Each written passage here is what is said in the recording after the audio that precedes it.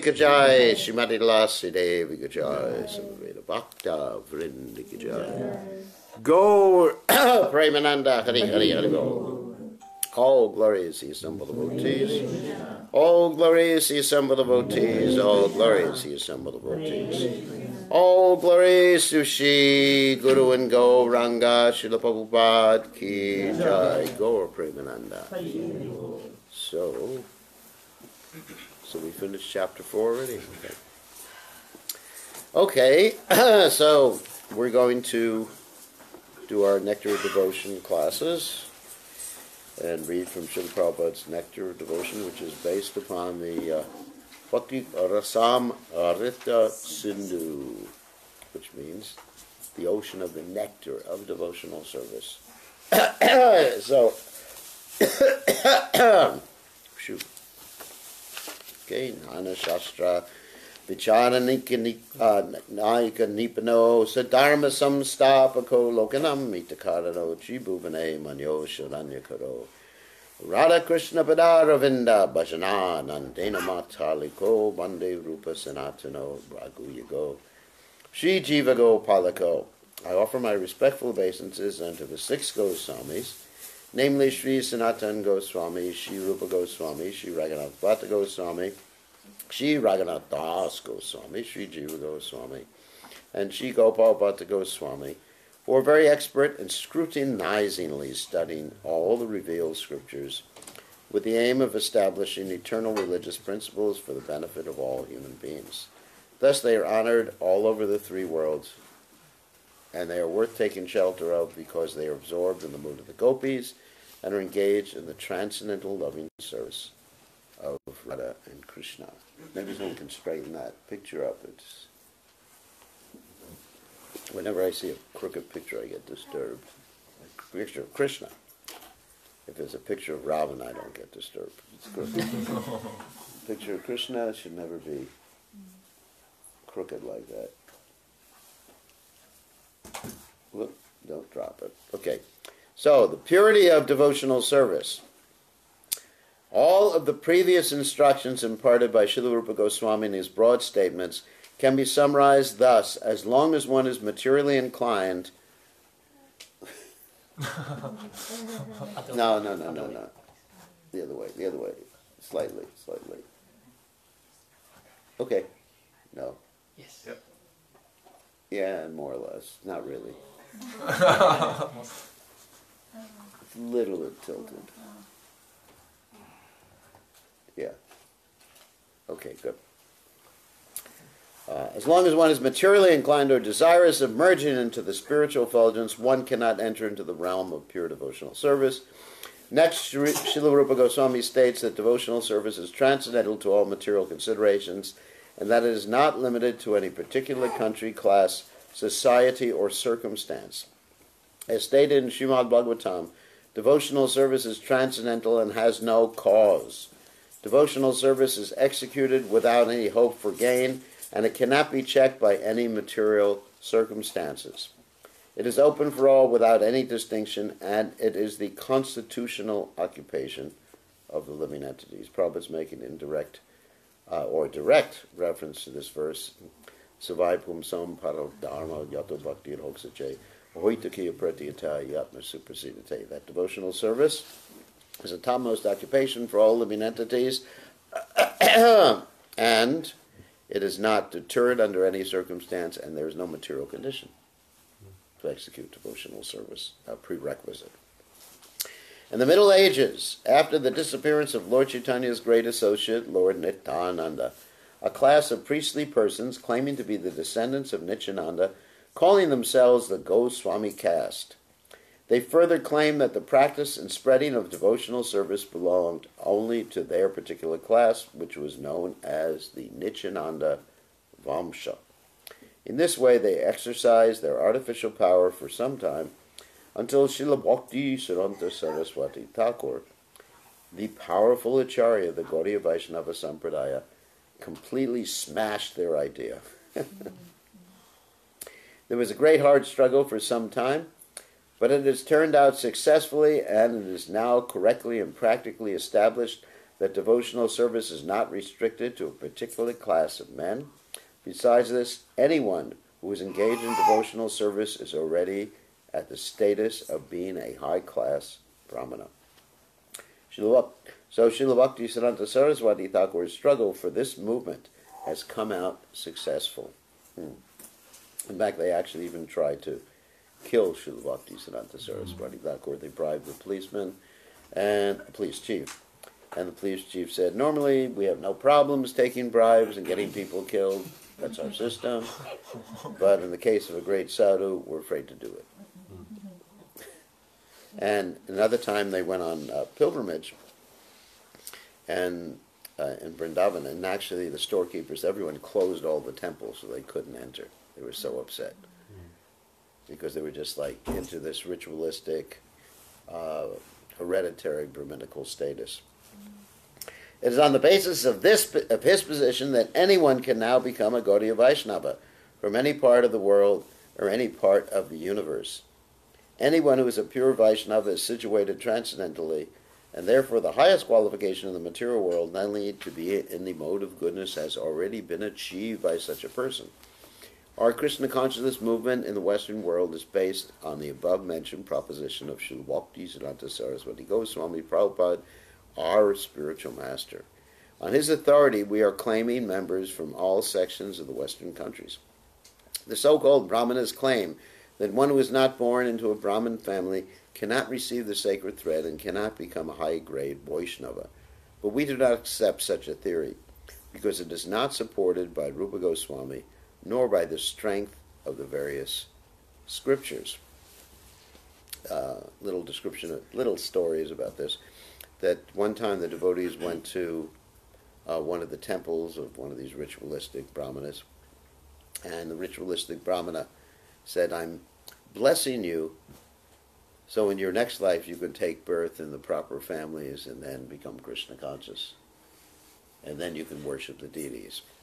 So they went back and told Prabhupada this story, and Prabhupada said, you should tell him that you're blessing him so next life he could take birth in the Krishna consciousness movement.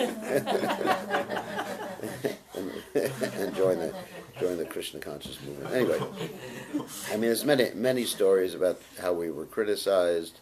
Now, just to get a little technical, there's different paths. There's the Vedic path, there's the Pancharatriki path, like this, and the Bhagavad Vidi path. Vidi, of course, means path anyway. Bhagavad Vidi. So these three paths are not necessarily equal. In other words, if someone is not born in a Brahmin family, shouldn't be doing the Vedic path. Vedic path means Vedic rituals, karma kanja rituals, which you're not interested in doing anyway. And doing all the sacrifices from the Yajur Veda, chanting the hymns and the Rig Veda, and that's not really what we're qualified for, nor is it important anyway. In Kali Yuga, Ekon Dharma, Krishna Nam Sankirtan. So the paths that we follow are Bhagavad Vidi and Pancharatriki Vidi. And of those two, let me explain what that is. Pancharatriki Vidi is the path of regulated devotional service and deity worship, getting up early in the morning, doing your puja like that, and Tulsi worship and all that other nice stuff. Bhagavad Vidi is reading the Srimad Bhagavatam and preaching Krishna consciousness and chanting the holy names and doing Sankirtan. That's Bhagavad Vidi. Prabhupada described these as two different tracks. He said a train runs on two tracks, and we need both of them. He said of the two, Bhagavad Vidi is more important than Pancharatriki Vidi. But without Pancharatriki Vidi, you get pretty wild. And your Bhagavad Vidi goes down. And I traditionally give the example of my own experience in this. Like many years ago, before any of you here were born, I joined the Hare Krishna movement. You remember that. And then when I joined the Hare Krishna movement, a few months after I joined the Hare Krishna movement, or was it a year, I was traveling with the sannyasi. I was actually Vridananamaras. I was a brahmachari at that time. And he told me that now you're traveling with a sannyasi, so you really don't have to wake up early anymore. And as far as offering food, we just go to the supermarket and Sri Vishnu the bag of groceries. And then at one time I actually offered the whole supermarket to Krishna. I was thinking that there's compassion in prasad distribution. I said, my dear Krishna, of course I couldn't offer the meat, but my dear Krishna, whatever is acceptable in this supermarket, please accept. So anyway, it was pretty wild. I mean, we were, at least the first few days, we were waking up, at 7 o'clock in the morning. And of course we chanted, we chanted the japa. And then, as far as prasadam, we would just buy things in the supermarket, bread, just regular, as they say, karmi bread. It's interesting, karmi bread. And a label, this is karmi bread.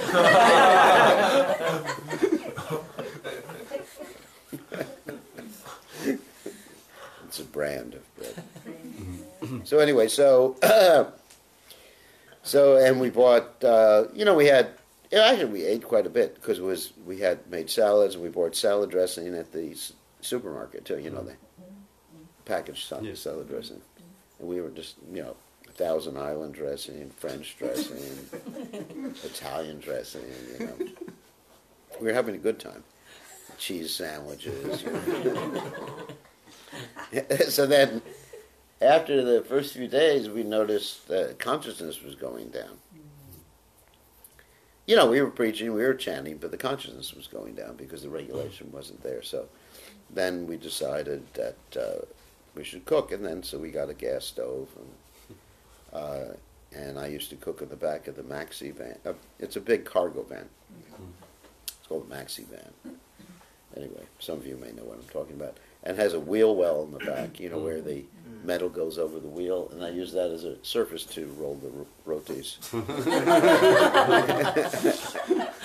I mean, we took advantage of everything, And so, one of these pump gas stoves, and sometimes I had to cook while the driving was going on. And that's quite dangerous because it's kerosene in there, and you can just have an explosion. Anyway, but then, the consciousness went up, and then we started getting up early, and then we started having Mangal Arti and all-night laundromats, which was really interesting because we put one of these madrasas over the machine, the laundry machine, and set up candelabras on the side and a picture of Panchatattva, and had a whole arti.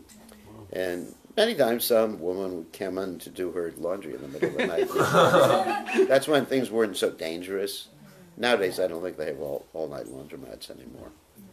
But, people, there was no terrorism in those days, and crime was very low. Nobody was scared of anything. We were out at night, or people out, even ladies were out at night, and there was no danger. So anyway, they'd come in and they'd get shocked. They'd see a bunch of brahmacharis jumping up and down in front of a laundry machine. Can you imagine that? And we had a drum too, drum and cartels too. It was quite shocking for people. Of course, as they say in ISKCON, they got purified.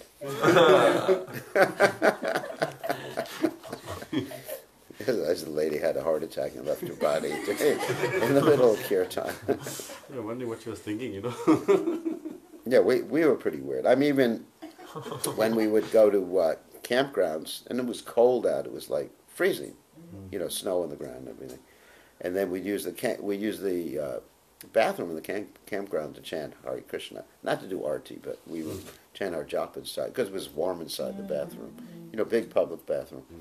And then some man would walk in, because ladies wouldn't walk into a man's bathroom, but the man would walk in to shave himself. And you have all these Hare Krishna devotees, Hare Krishna, Hare Krishna. It's really... What was the reaction? Was the reaction? I never asked them, You know, it's just like you're young and you think you don't care, you know, what people think when you're young. You're just like, we're Hare Krishnas, and you know, if you don't like it, we're going to chant a little louder.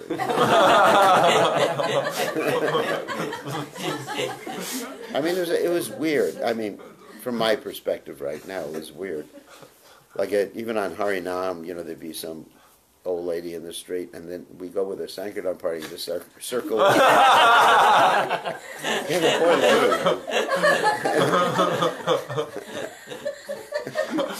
You know what I mean? Yeah, we just form a line around it. We just thought, you know, this is compassion. We were pretty weird in those days, but anyway. So Pancharatraki Vidhi, getting back to the point, and Bhagavad Vidhi are important, but of the two, Bhagavad Vidhi is more important. Now, if you just do Pancharatraki Vidhi, then you just really get into basically Niyamagraha after a while. Niyamagraha means, you know, you're doing your devotionals, but you forget the goal, and you're not properly hearing and chanting, because all the different types of devotional service are dependent on Shravanam and Kirtanam, and that's Bhagavad Vidhi, right there. And you know, Archanam and Dasam and Sakya and Atma Nivedanam and Vandanam, they're all dependent upon Shravanam and Kirtanam. So Bhagavad Vidhi is actually the most important thing. But other things should not be neglected. So we'll go on. Srila Rupa Goswami specifically mentions that every man has his birthright, and that includes the ladies, to accept devotional service and become Krishna conscious. He has given many evidences from many scriptures, and he has especially quoted one passage from the Padma Purana, wherein the sage Vasishta tells King Dilipa, "My dear king, everyone has the right to execute devotional service just as he has the right to take early bath in the month of Magh, December, January. There's more evidence in the Skanda Purana in the Kashi Konda portion, where it is said, in the country known as Mayura Dvaja, the lower class people who are considered less than Shudras are also initiated in the Vaishnava cult of devotional service, and when they are properly dressed with tilak on their bodies and beads in their hands and on their necks, they appear to be coming from Vaikuntha. In fact, they look so very beautiful that immediately they surpass the ordinary brahmanas." And you actually see this when someone is dressed properly, a Vaishnava is dressed properly, they actually look like they're coming from Vaikuntha. Thus, a Vaishnava automatically becomes a Brahmin. This idea is also supported by Sanatana Goswami in his book, Hori Bhakti Vilas, which is the Vaishnava Guide. Therein he has clearly stated that any person who is properly initiated into the Vaishnava cult certainly becomes a Brahmana as much as the metal known as Kongsa, bell metal, is turned into gold by the mixture of mercury. A bona fide spiritual master, under the guidance of authorities, can turn anyone to the Vaishnava cult so that naturally he may come to the topmost position of a Brahmana. Srila Rupa Goswami warns, however, that if a person is properly initiated by a bona fide spiritual master, he should not think that simply by the acceptance of such initiation, his business is then finished. One still has to follow the rules and regulations very carefully. If after accepting the spiritual master and being initiated, one does not follow the rules and regulations of devotional service, then he is again fallen. One must be very vigilant to remember that he is the part and parcel of the transcendental body of Krishna, and that it is his duty as part and parcel to give service to the whole, to Lord Krishna. If we do not render service to Krishna, then again we fall down. In other words, simply becoming initiated does not elevate one to the position of a high-class Brahmana. One also has to discharge the duties and follow the regulative principles very rigidly. So, and of course that's the typical example we use of Punar Muchika Bhava. I think you all know that story, yes? Yeah. That Punar Muchika Bhava means again become a mouse. And that's the story very quickly of once upon a time, there was a rat, or mouse, sorry. and the mouse was being harassed by a cat. And so he went to a sage, and he said to the sage, "My dear sage, help me." And the sage turned him into a cat. And then the cat was being harassed by a dog. And so he went to the sage, and the sage said, "Okay, become a dog." And then the dog was being harassed by a tiger.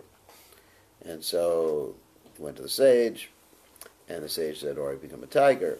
And then the tiger was being harassed by an eight-legged, it's called Shudra beast. And the sage says, "Okay, become one of those beasts." And then the beast began to chant the Prashana mantra after that, looking at the sage. And the sage said, "Purna Mushika Baba," again become a mouse.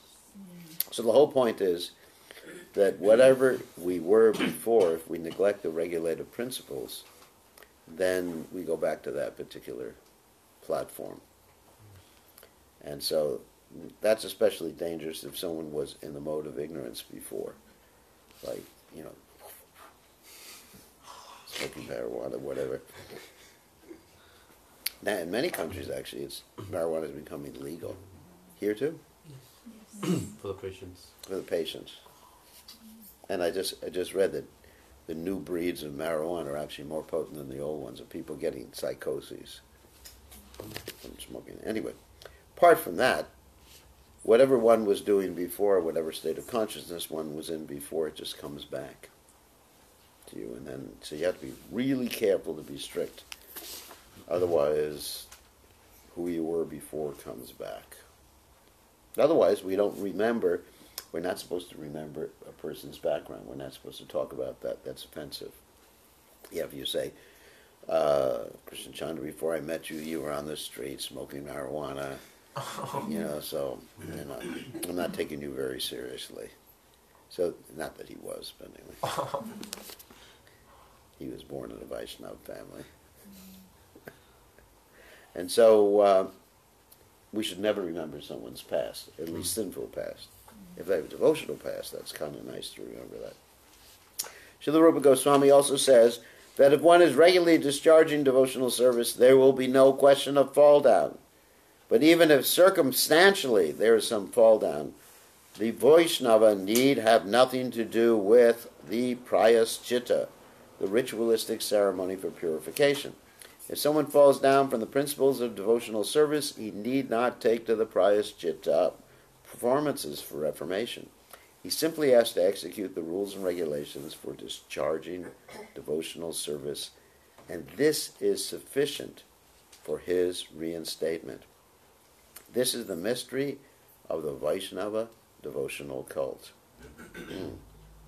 There's actually one story where one devotee, somehow or other, he ate by accident in a Muslim's house, and he thought he had lost the caste. Then he went to a Brahmin, and the Brahmin said, he asked the Brahmin, "What am I supposed to do? I've fallen down from my, whatever, from my situation." And the Brahmin said, "Drink some molten metal."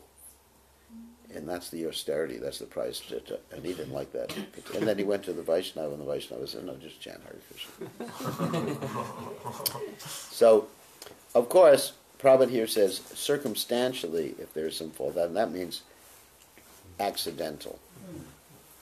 That's why when Krishna says, "My devotee, in spite of the most abominable action, is to be considered saintly because he is rightly situated," that abominable action refers to an accidental deviation, not a premeditated deviation. Like one time there was a devotee who had, anyway, this is an interesting story. He had, someone ran away with his wife. And this devotee planned and planned and planned. And he killed the person who ran away with his wife.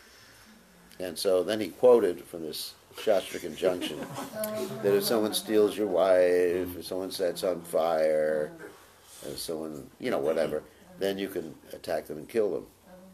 And the devotees asked Prabhupada, "Is this true?" And Prabhupada said, "No. The point is, if someone is in the act of kidnapping your wife and she's not going voluntarily, most of the times the ladies go voluntarily. It's just, very few kidnapping cases like that.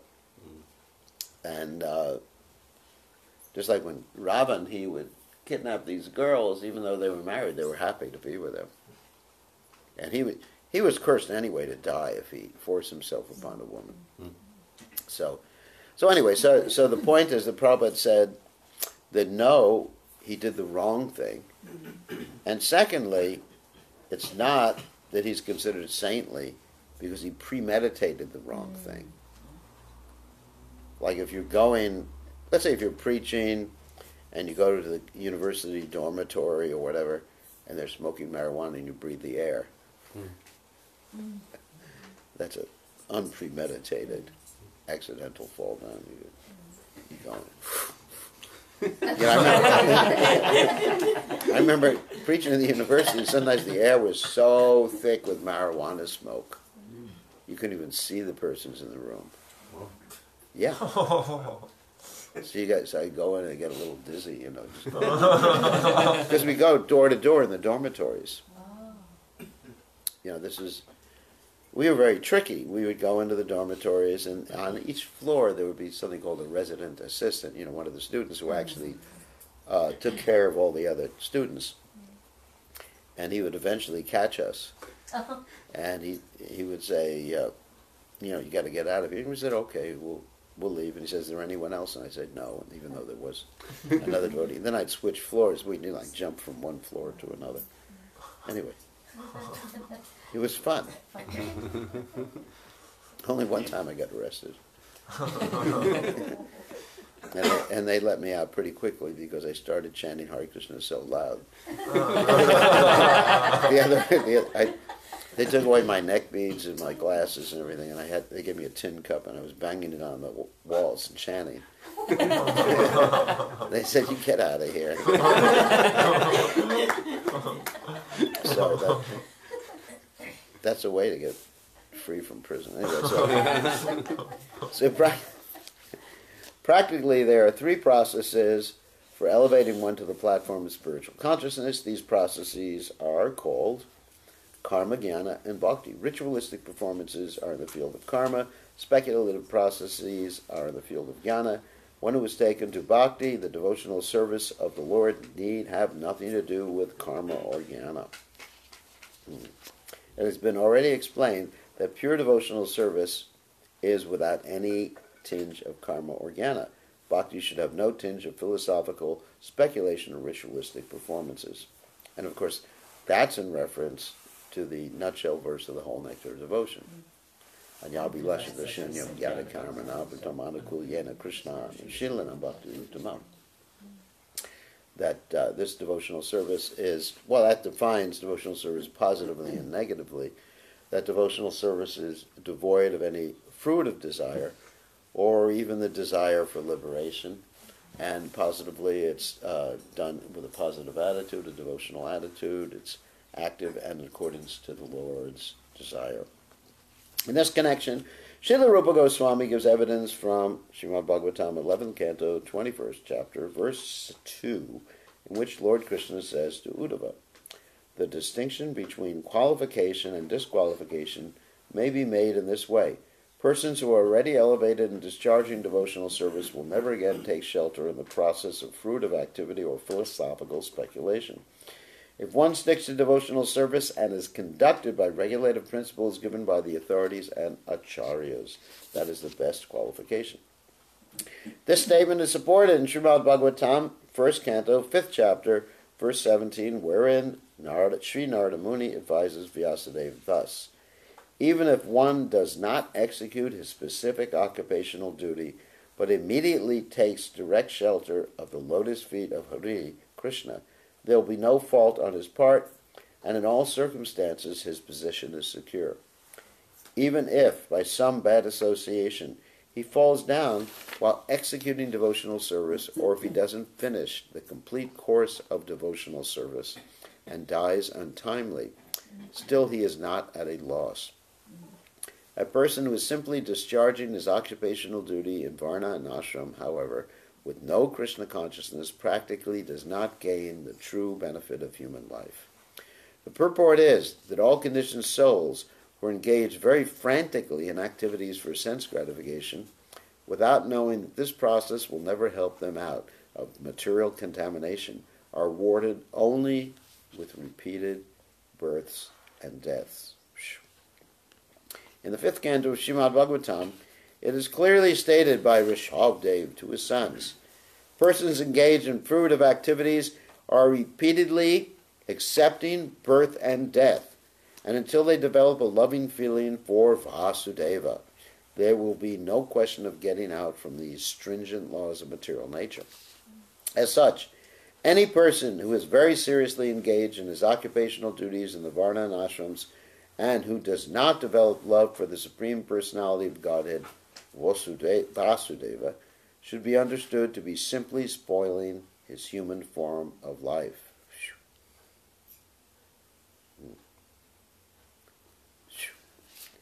This is confirmed in the 11th canto of Srimad Bhagavatam, 11th chapter, verse 32, in which the Lord says to Uddhava, "My dear Uddhava, any person who takes shelter of me in complete surrender and follows my instructions, giving up all occupational duties, is to be considered the first-class man."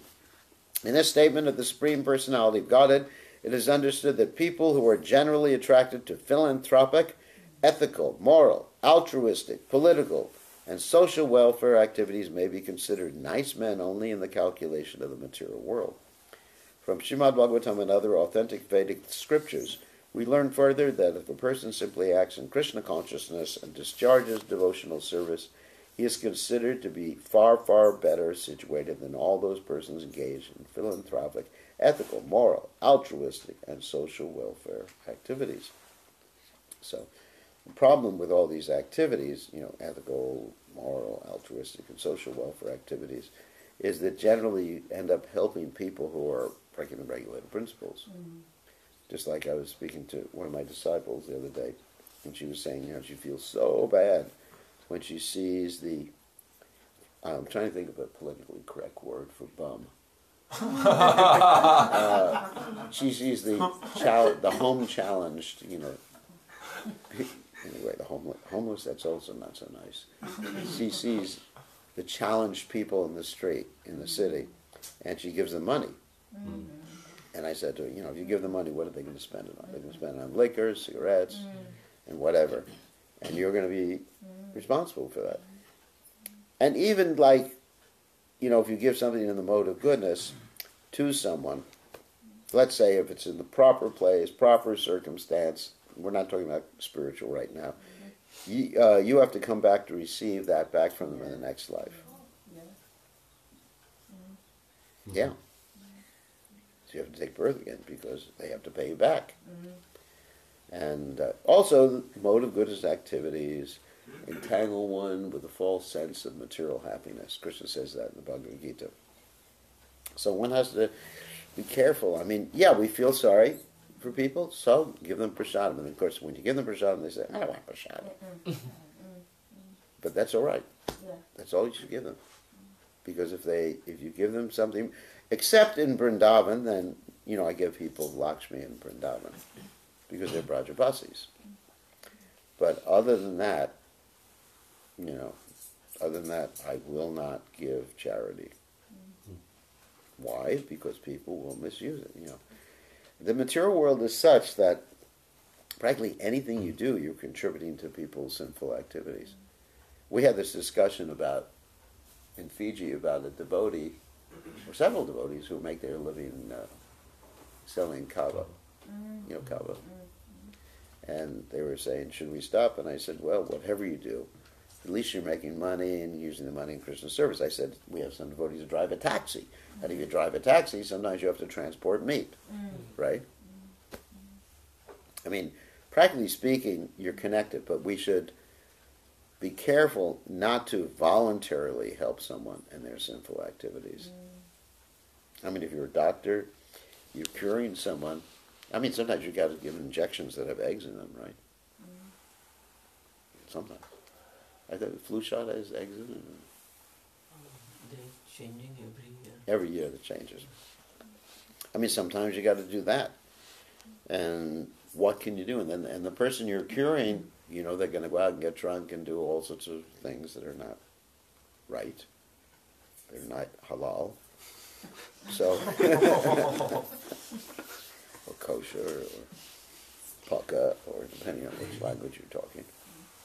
Then you just, you can't avoid that. But we should really, as far as our voluntary activities, we should not engage in things that are just mode of goodness with a false sense that we're helping people, because you're not really helping people.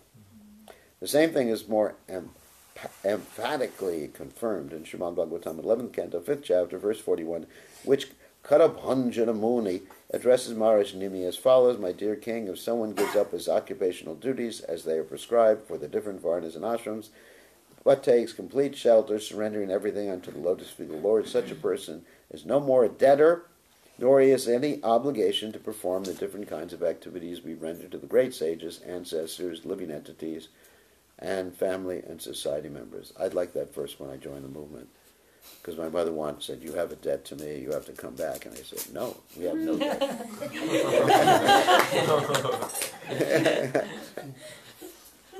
One has to be careful not to be heartless in the application. I said, I have no debt, plus because I'm a devotee, you're getting, so many relatives get the benefit, 10, 11, 12 generations backwards and forwards. You may die out of separation from me, but then you'll be thinking of me and go back to Godhead. So, it's definitely like a misuse, a cruel use of philosophy. This is the early days of the Hare Krishna movement. Ma means Maya. That's another favorite quote we had. Well, and that's why Prabhupada came to America, because the Americans were like that. Practically any other country in the world, if Prabhupada was in India and asked parents to give their children to Krishna, or at least one son, nobody did it. Prabhupada came to America and said, all right. And the parents were so upset with Prabhupada that I remember Gargamuni and Brahmananda's mother, she was so upset with Prabhupada. And she came to the temple one time, and Prabhupada, being very bold, said to her, could you give a donation?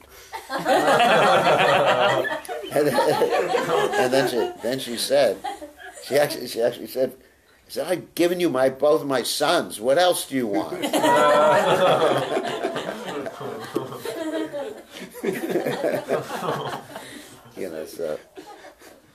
Then they were from a Jewish family, so the mother was really upset. Anyway, nor has he any need to bother executing the 5 kinds of yagyas, sacrifice for becoming free from sinful contamination. Simply by discharging devotional service, he is freed from all kinds of obligations. The purport is that as soon as a man takes his birth, he is immediately indebted to so many sources. He is indebted to the great sages because he profits by reading their authoritative scriptures and books. For example, we take advantage of the books written by Vyasadeva. Vyasadeva has left for us all the Vedas. Before Vyasadeva's writings, the Vedic literature was simply heard, and the disciples would learn the mantras quickly by hearing and not by reading. Later on, Vyasadeva thought it wise to write down the Vedas because in this age people are short-memoried and unable to remember all the instructions given by the spiritual master. Therefore, he left all the Vedic literature, Vedic knowledge, in the form of books such as the Puranas, Vedanta, Mahabharata, and Srimad Bhagavatam. One thing is, it says it's all right to give up one's prescribed duties, but in devotional service, one should work according to one's psychophysical nature.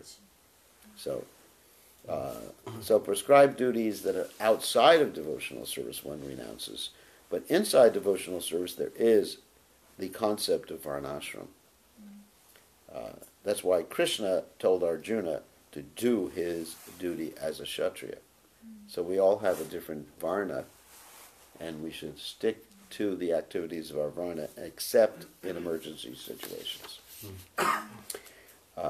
There are many other sages like Shankaracharya, Gautama Muni, and Narada Muni, to whom we are indebted because we take advantage of their knowledge. Similarly, we are obliged to our forefathers because we take our birth in a particular family where we take all advantages and inherit property.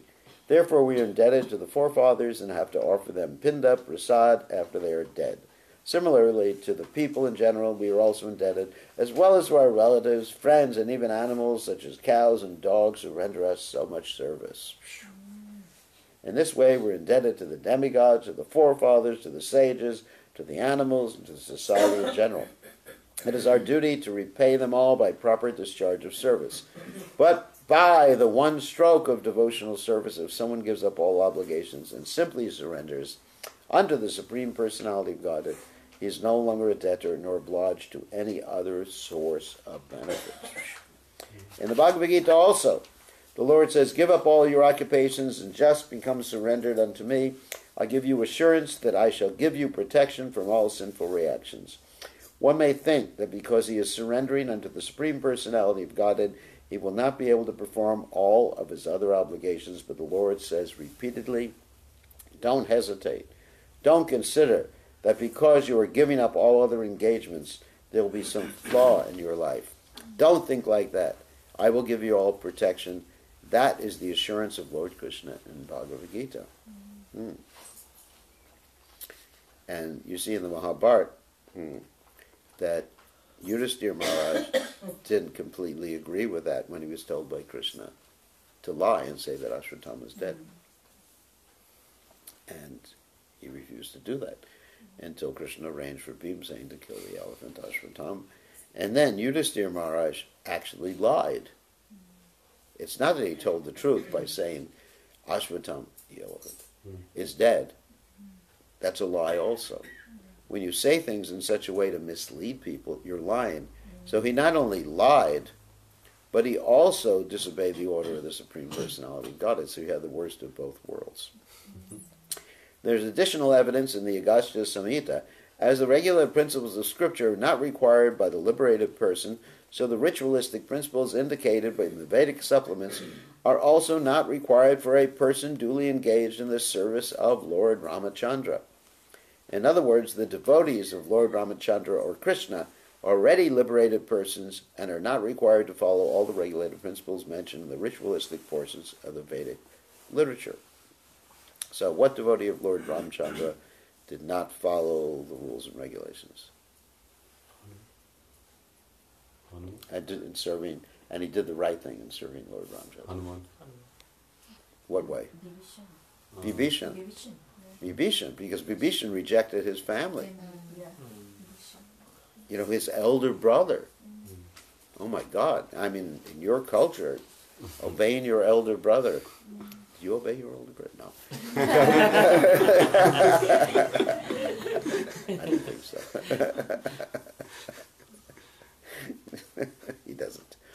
But in the traditional Vedic culture, I mean, it's like you see Ram and Lakshman. I mean, even Ravana made reference to that when criticizing Vibhishan. He said, look how Lakshman is serving his elder brother, and this Vibhishan is useless. He's not even following the example of Ram and Lakshman. So, and then there's the example in the Chaitanya Charitamrita, how Sarvabhauma Bhattacharya's son-in-law, Amoga, criticized Chaitanya Mahaprabhu for eating too much, which he wasn't. And then Sarvabhauma Bhattacharya said to his daughter that my daughter, Sati, is no longer married. She has no husband. And that's like a violation of ritualistic principles. The woman is supposed to stay chaste to the husband even if he's a Rakshasa. And serve him human flesh. Anyway, so, no. But that's, one of the injunctions about the chastity of woman. But at the same time, in a circumstances like that, one is not obligated to stay with the demon. So anyway, similarly, 11th canto of Srimad Bhagavatam, 5th chapter, verse 42, Karabhanjana Muni addresses King Nimi and says, my dear king, a person who has given up the worship of the demigods, like in Fiji, and has completely concentrated his energy in the devotional service of the Supreme Personality of Godhead, has become very, very dear to the Lord. As such, if by chance or mistake he does something which is forbidden, there is no need for him to perform any purificatory ceremonies, because the Lord is situated within the heart. He takes compassion for the devotee's accidental mistake and corrects him from within. It is also confirmed in Bhagavad Gita in many places that the Supreme Personality of Godhead, Krishna, takes a special interest in his devotees and declares emphatically that nothing can cause his devotees to fall down. He is always protecting them. So, any questions? That's the end of the chapter. Questions? Yes. Gurudev, you mentioned about in the beginning about Sarvanam and Kirtanam. So when it comes for the word Shravanam, we have to hear. So is it like Katha and Kirtan as well, right? Yeah, both. But nowadays we see that we only hear that, okay, today is my place, it's just a Kirtan. So we don't focus on Katha too much nowadays. Really? No Shravanam? No hearing? That's Nectar of Devotion, that's Shravanam. Well, we should hear regularly. I mean, what can I say? Devotees should be taking advantage of modern technology. To hear, there's no reason. You're driving a car, and then you can take advantage and play some MP3s. You're chanting japa, you got your little japa thing on your finger. Also, when we That's do a some joke. home programs. Hare Krishna, Hare Krishna. Does anyone have those? Yeah. You have one. Yes. So Hare Krishna, Krishna Krishna, Hare Hare, Hare Ram. Oh, I chanted 16 rounds. Like Parikshit Maharaj, he was Shravanam. He was Shravanam, yeah. Shravanam, and Shukadeva was Goswami Katha. was Kirtanam. Yeah, he was Katha. So yeah, Shravanam, Kirtanam, and then Vishnu Smaranam. But without Shravanam Kirtan, you don't get Vishnu Smaranam or any of the other processes of devotional. So you can't neglect it. You know, there has to be regular, hearing Bhagavatam class every day. Nityam Bhagavata Seva. So, any other questions? Yes? It's just a practical thing that I'm going through at work. Yeah. So we always raise money for the chopper appeal, as a rescue helicopter. Yeah. So usually every year what we used to do is we used to cook something from home and then we used to go and sell it. But this time one of the staff came up with the idea that we'll do barbecue on a Sunday. So 2 Sundays. So you can do tofu barbecue. yeah. So so what happened was that everybody said that they'll contribute so much of their time to go and sell it. So To sell the barbecue? yeah, to sell the barbecue. No, you have to say this is against your religious principles. Yeah. So I told that because every time they ridicule me, but when they go to the restaurants, I don't go because I have Yeah. to sit and So I thought, okay, I said I'll come, but I'll only handle the cash. Then afterwards, I started thinking, that's as good as selling the product. So I just went there because I told them that I'll come at that particular time. But then what I did was, I felt very You upset, just tell them you I can't. couldn't do it. So what I did was I just gave $40, from my side. Yeah, that's And fine. I said, okay, that's my contribution. I can't handle this. I didn't even go in because the smell was so strong. Yeah, the smell. So I went away. And now the second one, collection is happening on the coming Sunday, not the Sunday, next Sunday. Yeah. So again, there was yesterday it happened, the meeting. And I came up and I said, they said, what time are you coming? I said, I'm not coming. They said, why are you not coming? I said, because I can't handle it, and it's against my religious principles and I'm not going to do it. Yeah. So my manager was angry. I said, if you want, I can contribute. Then one of the staff said, oh, we don't need contribution, we need help. So I said, I'm sorry, I can't help. And then after that, I had to go and ask my manager for leave for day after tomorrow. Yeah. And then she said, no, you're not a team player, so I'm not going to give you leave. Because every time, you never go for any dinners, you never go for outing with us, and then you don't want Well, you can go for outing. Yeah. Outing is, they go to the restaurants, Gurudev, and they So you just drink some, get a salad or something. I used to take my food and I used to go and eat it. In the restaurant. Yeah. That's kind of weird. I just take my plate, Yeah.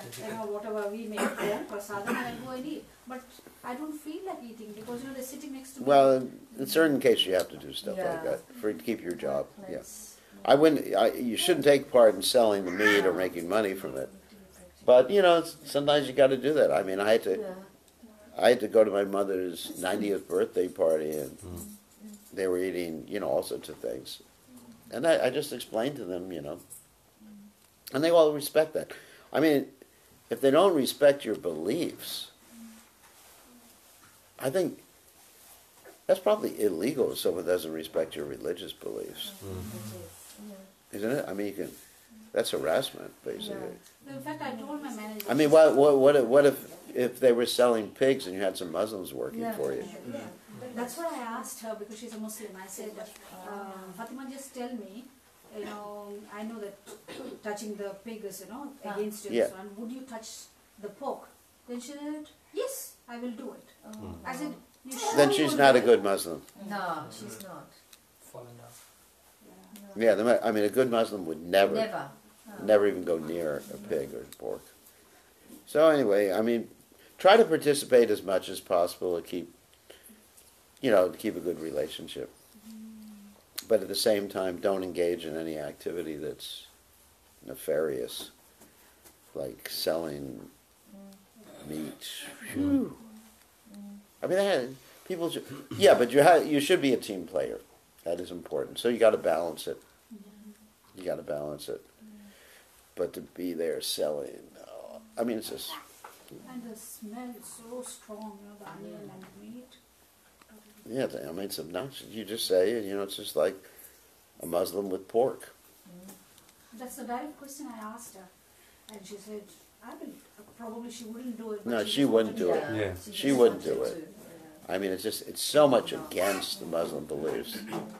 Even if there's a pig there, they'll go to the opposite side of the street to avoid seeing the pig. I mean, that's good question. But yeah, go to the restaurant with them, or you either bring your own food or ask for a salad. Yeah. And provide, Juices. Gurudev, one more thing, like there's Ramayana happening in one place, Yeah. and then they're having dinner. So definitely I'm so attracted to prayers. So I say I want to go for my prayers.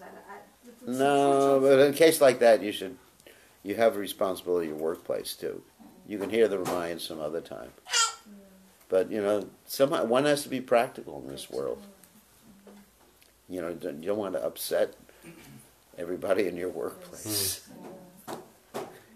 But, in certain circumstances where they're handling meat or selling meat, or taking cash from meat,